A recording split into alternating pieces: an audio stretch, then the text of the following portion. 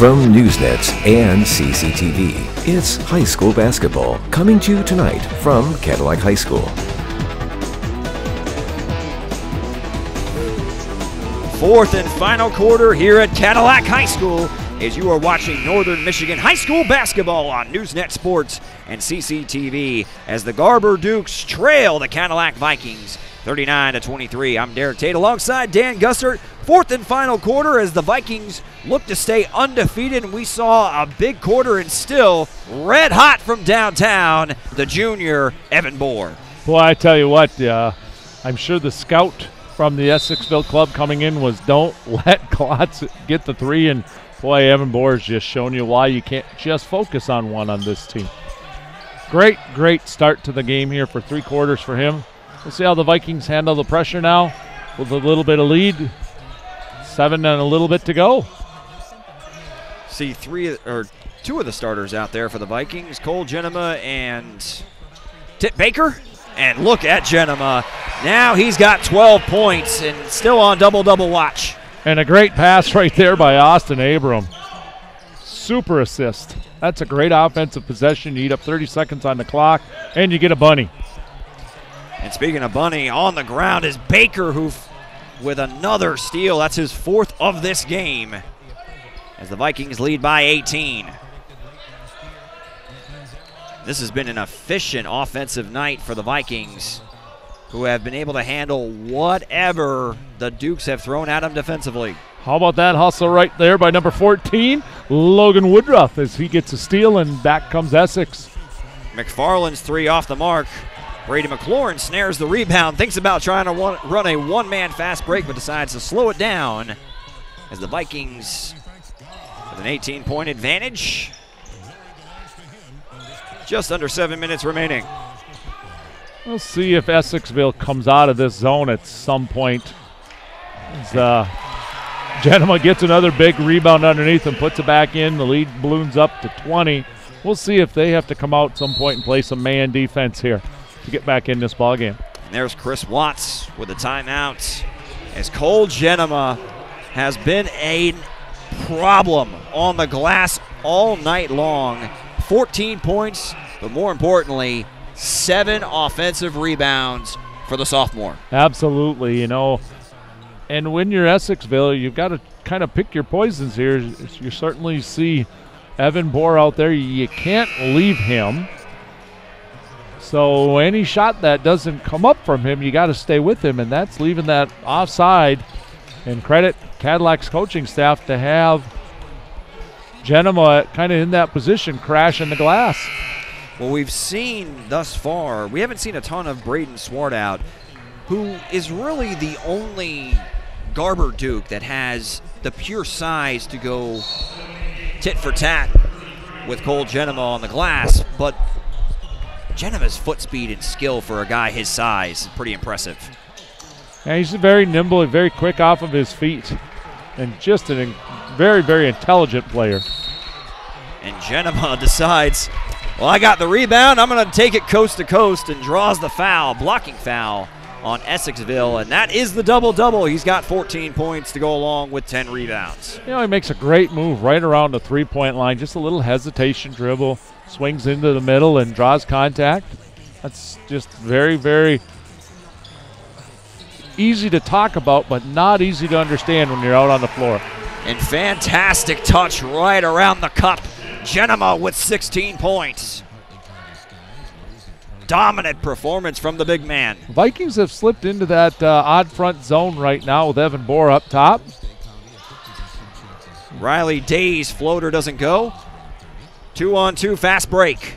Baker crossover. Up. No good. Genema with another offensive board, but is stripped by Jack Millars.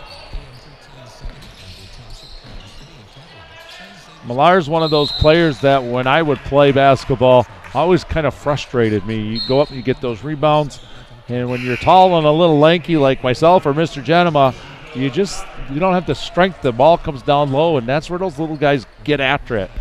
You have those Wolverines clawing at it down low. Couple substitutions. Noah Cochran comes in for the first time in this contest. Still on the floor, Tip Baker, Levi Klotz, Evan Bohr, Cole Genema. It is Evan Bohr who leads all scorers with 19 points, but nipping at his heels is Cole Genema with 16.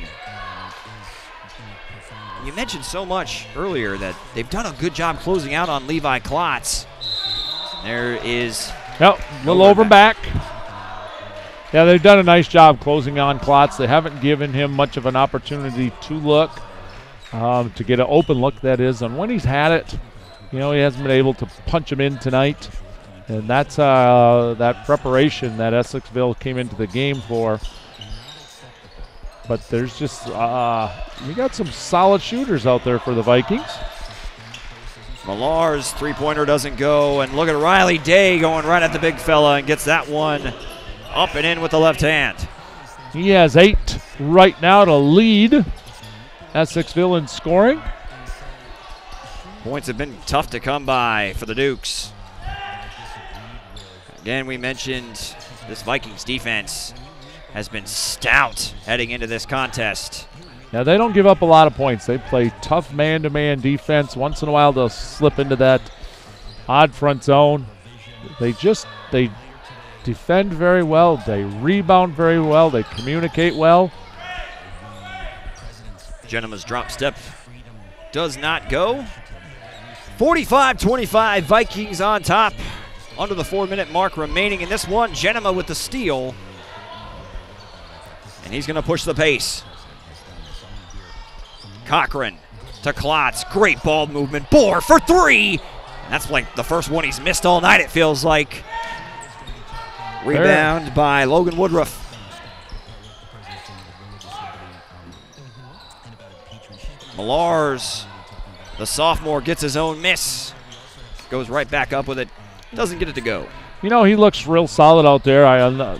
The last offensive possession by Cadillac, he did a phenomenal job boxing out Genema. Comes down here, makes 2 nice plays, doesn't get it to go. But he's got a good, strong game, too. Vikings, great find. And Evan Bohr has now crossed the 20-point threshold. He's got 21. That's one of the benefits, I guess you might say, or one of the major pluses for Coach Ryan and the Viking staff is, it might be Genema with 21 night, might be Bohr, might be Klotz, could be Baker. They've got 4 solid players scoring consistently around at least 10 points per game. As I look at their averages right here, Genema is averaging about 12 a game, so is Klotz. Tip Baker about 11. Evan Bohr, who after tonight's game will be right up over 10. And we haven't seen Logan Wild, who's averaging about 7 a game. You see this balanced attack. They can hit you from a couple different directions. And really heading into this game, Essexville has multiple players that can do multiple things and hurt you in a couple different ways. But the Vikings offense has been so multifaceted in this one. As there's a great inbound play and a great find. Bohr to Barczewski for his first points of the game. That's one of those things you work on probably daily in practice, how to set that screen, when to hesitate. If you're inbounding it, you don't want to be telegraphing it, and the Vikings get an easy 2. And Braden Swartout catches himself a mouse in the house with the big boy bucket going right at Barczewski. Don't be mentioning mouse in the house. As I've been cat sitting for 3 weeks for my daughter's cat. She went home Sunday. We had a mouse in the house this morning. Cochran for 3. And that's what you call a shooter's touch as he knocks it in. 52 points from the Vikings as they've nearly doubled up the Dukes, as that's a nice left-handed layup. Jack Millar's, the sophomore who's had a busy night. That's one of the first times this half where Essexville's been able to come off that curl and get to the basket. Vikings have done a nice job. We saw that continually in the first half, just unable to finish. They did a great job shutting that down here as we get to a timeout. And Derek, where are we heading? Where's the Newsnet crew heading next? I think over to the Wex here back-to-back this week, or not quite back-to-back, maybe a Wednesday, Friday? We got a Wednesday, Friday hockey rink special. Absolutely. Coming at you. And to be specific, it's going to be the Cadillac hockey team taking on first tomorrow, which will be Wednesday, depending on when you're tuning in and watching this broadcast. Big Rapids will be taking on the Cadillac Vikings over at the WEC Center. And then on Friday evening, 7 p.m., Cadillac will be taking on Davison. Yeah, so a Flint area school comes up Friday night. So some big week of hockey here as the Vikings start to get a little bit healthier. The flu has really hit the hockey team hard. The flu, something to deal with up here in northern Michigan as Barczewski loses his footing. Call it travel. Yeah, I don't know if he rolled an ankle a little bit on that, if he just hit a wet spot. He looks like he's fine, so hopefully it was nothing that hurt him. He's got some tough matchup down there for him right now.